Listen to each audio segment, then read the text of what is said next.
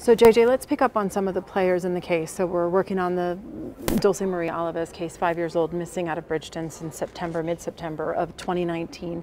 This is a photo that the mom originally provided of Dulce in her kindergarten uniform. She was going to school at a Buckshootum school. She'd only been there a week or so and had come home from school that day. When she came home from school, the mother said she took a little while to get dressed. They were going to go out. It was a beautiful afternoon. She put on this yellow shirt that had, I think, a hippopotamus on it and some flowered pants, sandals. This is a picture of her at that Sunoco gas station about an hour or so before she went missing. How critical a piece of this information of the last visual video of the little girl is to this investigation? Well, it's important in that if the mother's not sure exactly what she was wearing, here we have documented evidence of what she's wearing, and that becomes important when they put the Amber Alert out, at least for the day or a few days immediately following an abduction. They want to be able to say that she was wearing a yellow shirt with a hippopotamus on it and checkered pants or flowered pants. Sure. And if the mother, can't remember, Dulce might have picked out her own clothes, so the mother may not have really been paying attention to what she was wearing. So this is important, and that we know what she was wearing when she disappeared. I want to walk you through Bridgeton City Park a little bit. So from that Sunoco station, which is kind of over here in Bridgeton, they would have likely driven into the park this way on Babe Ruth Drive. This is another through street. Bridgeton High School is right over here. This is the basketball court and the park, and this is where the mother parked, right here in this little parking spot. It's next to a concession stand that's no longer in use. So this building was not operational at the time. They park here. Mom and younger sister stay in the car. They're scratching off lottery tickets, and Dulce and her younger brother Manny go running through these trees here, which they're a little more dense at this point than they are now. This basketball court, there's a hill around it. There's a fence around it. It blocks the view of this playground. How challenging is this terrain after the fact for authorities, including the FBI, the card team who arrived the next day? Well, I don't know that necessarily you could say it's challenging, but obviously the problem is, now you're losing a key eyewitness in the mother, and that she can't see the playground where Dulce is headed to before she disappears.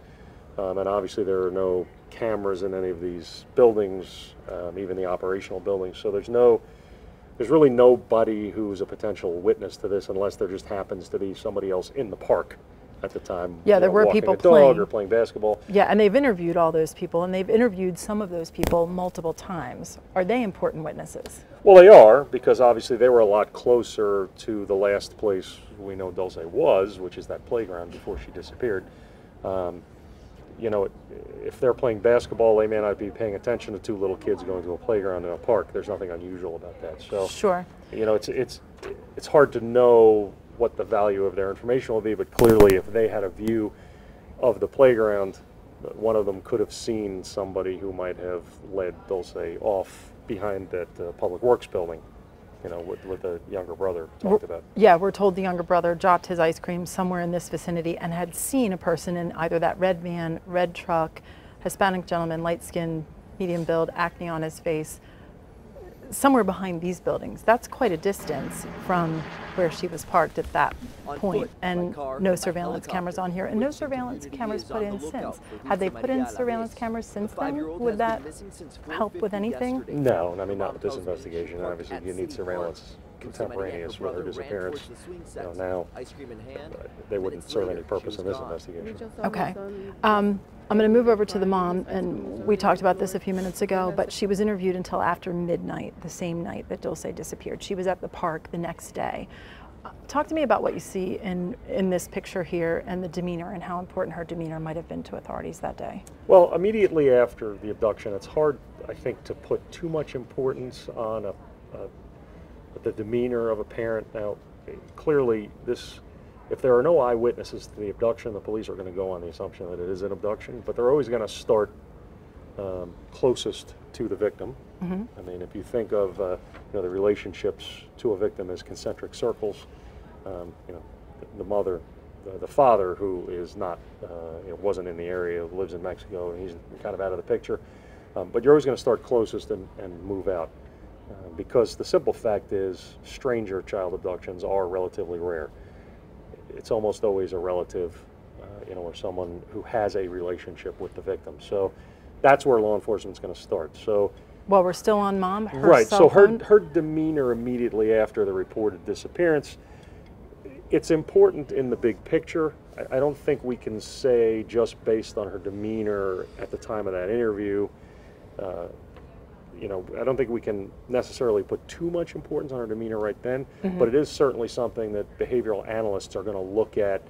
Her demeanor then, her demeanor during the 911 call, her demeanor during these media interviews. Or a polygraph, per right. se. Her demeanor during a polygraph or during the law enforcement interviews, which obviously we as the public don't have access to, but the Certainly. FBI's behavioral analysis unit does. Yeah, we don't know the outcome of a polygraph. We do know that she had 1 or 2 cell phones and one was given back to her. So while we're on mom here, would they give her cell phone back if it contained critical evidence? No. I mean, if the phone had something on it that was evidence of a potential crime, the police would keep it. For that very reason. Right, because now it's evidence of a potential crime. They don't know, the prosecutor may not know exactly how that evidence is going to be used ultimately at this point, but it's evidence. Sure. So they're going on the assumption that a crime has been committed here, which, a child abduction or a child disappearance, is. So the prosecutor is looking at how are we going to prosecute this, if it ever gets to that. I mean, the police obviously are looking for as much forensic evidence as they can collect to use in the investigation, and the prosecutor is thinking about how are they going to prosecute the case. So, yeah, if there's evidence on a phone, they're keeping that phone, even after they get the evidence off of it. Okay, this is Chief Michael Gaimari of Bridgeton City Police. He arrived with his officers that day, and right away they were on the ground thinking this is hide and seek. This is a child who wandered off into the woods. 99 times out of 100, that's what it is. Okay, nothing was done wrong at that point. I'm not trying to point blame, but he really only had what the mother gave him to go on, correct? Correct. Okay. And the mother didn't see the abduction per se. All she knows is what her 3-year-old son said. How reliable is a 3-year-old? A 3-year-old is not going to be a witness in a criminal trial. So I think the police are going. They have to be careful in how they approach this, but they're going to say, okay, we have a missing child. Whether it's an abduction or a child wandered off, we have a missing child. Priority 1, let's find the child. Find the child. Certainly. No matter how the child disappeared, priority 1 is finding the child, and they're going to do whatever they can in the minutes and hours after that to do that. How vital is an Amber Alert, obviously, because it goes out, across the country, but this was 30 hours beyond when she went missing. That is a lot of time, and obviously an Amber Alert, if you have a usable description of a suspect, of a vehicle, or a license plate, which we do not in this case. Right, but at least they had originally, they were putting out information about a red van. You want to get that information out to as many people in the public as possible, to as wide a distribution as quickly as possible. While that potential suspect, that potential vehicle, is closer to the crime scene. The more time that elapses, the further away they can get, and the harder it's going to be to get any usable information. For the police chief, we see his demeanor here a little bit, and the prosecutor, Jennifer Webb McCrae. Give us an idea of what the conversation is prior to addressing the media and the press, together with the grandmother, and pleading for that help. What's some of the talk behind the scenes? Well, obviously, I mean, if the prosecutor is going to come and make a statement, the prosecutor is not involved in the investigation from the beginning. That's the police department and the police chief. Sure. So obviously, the police department is going to brief her on as much as they know at that time. The prosecutor is, going to make a statement, but they have to be careful because they have to prosecute the case if someone is ever arrested, if a crime was committed. So they have to think of the evidence of potentially, tainting a jury. So, typically they're not going to put out a lot of information. They might, the police department even to this day could have very singular information that they don't want to make public. That's really not going to help catch a person who may have abducted her. So, those conversations are going to go on between the police department and the prosecutor. Here's everything we have. Here's what we should make public. Here's what we don't think we should make public and why. It could feed people information, and then they're coming forward to say what they learned on TV. Yes. Okay. I mean, because if you're looking for tips from the public, you want those tips to be firsthand information, not secondhand information or people who are trying to get themselves on TV. Mm-hmm. The grandmother in the case, to our knowledge, she only speaks Spanish. She's been very emotional every time we've seen her. We don't see the family dynamic here appearing anyway outwardly when we're there with them to be very loving. Does that weigh in? We know that grandmother actually had custody of Dulce, so she lived there. She didn't live with the mother. She lived with the grandmother. How significant is that? Well, it could potentially be very significant. It's clearly something that the investigator is going to look at, something that the behavioral analysis unit is going to look at. You know, to try and build a picture of what was the family dynamic. Is there anybody in the family that might have motive? Or want her gone? Or want her gone. I mean, that's certainly a consideration in these types of instances. And, you know, we can look back at many, many cases where a parent or another close relative is responsible for the death of a child, either on purpose or accidentally. So there could be a lot of things, one, that we're not seeing publicly, and two, that, you know, the police are looking at, and certainly family dynamic, family relationships. Who did the victim live with? Who did the victim spend most of their time with? And why? Right. And why? You know, who are the biological parents?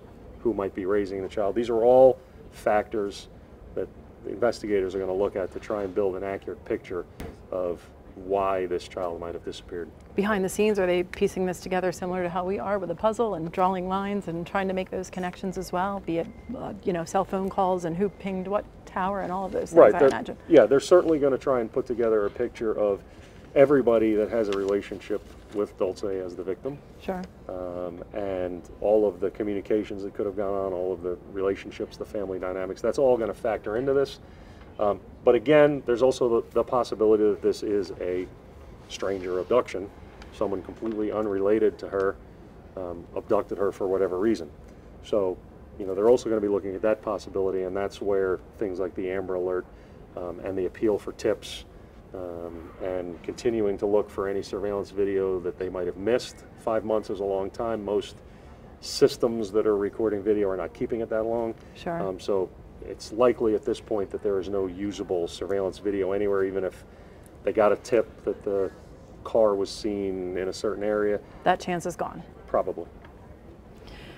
This is who the family has told us is the father, who is now 25 years old and lives in Mexico. And how would investigators try to track him down? And if and once they do, what are they asking? I mean, I understand that the person who, at least we believe, is the biological father was interviewed. So the Bridgeton police would work through the FBI with that, and the FBI. That's their role. Internationally, the FBI. Well, the FBI has legal attaché offices in embassies and consulates all over the world.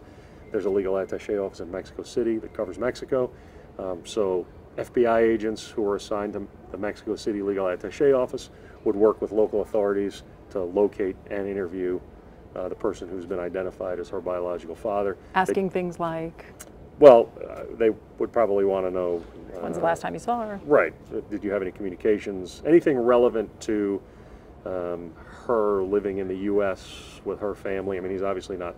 He's not really part of their family, but any information that he might have about family dynamics, about the relationship between the victim and her mother, her grandparents, all of that. Any records he might have communications, phone calls, texts, emails. They're looking at his phone too. Right. They would look to see, does he have any connection or any relevant information? Has anybody communicated or contacted him about her disappearance? That would all be relevant. So they would look at that. I mean, obviously, U.S.